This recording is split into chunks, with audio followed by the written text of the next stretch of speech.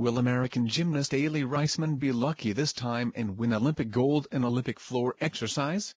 She missed the bronze in all-around by a whisker. Another American Gabby Douglas won the gold medal in the all-around, and Raisman tied for the third spot that should have got her bronze medal, but some archaic Olympic law gave the Olympic bronze medal to the Russian gymnast.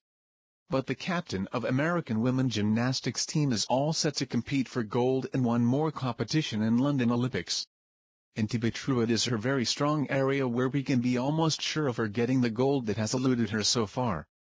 Aly Raisman, all of 18-year-old from the Boston suburb of Needham, Massachusetts, is among the best gymnasts in the world today. It is just that she hasn't been able to win an individual gold medal, though she and her team won the gold medal in team competition. Raisman is Jewish. Among her many accomplishments, which include 3 medals at last year's World Championship,